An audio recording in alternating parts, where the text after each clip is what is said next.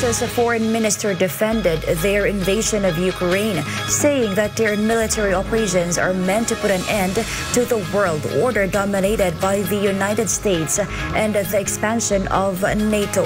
Baron Rivera has the details live. Baron? Russian Foreign Minister Sergei Lavrov explained that his country wants to put an end to the US-dominated world order.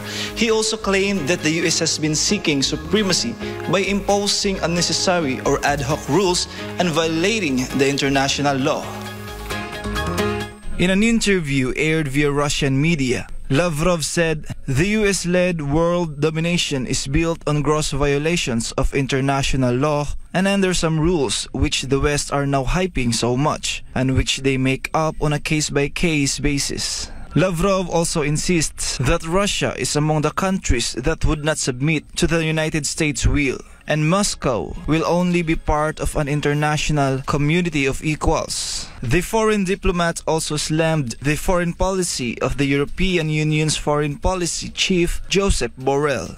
According to Lavrov, Borrell appears to be encouraging more fighting in Ukraine by saying that the conflict will be won on the battlefield.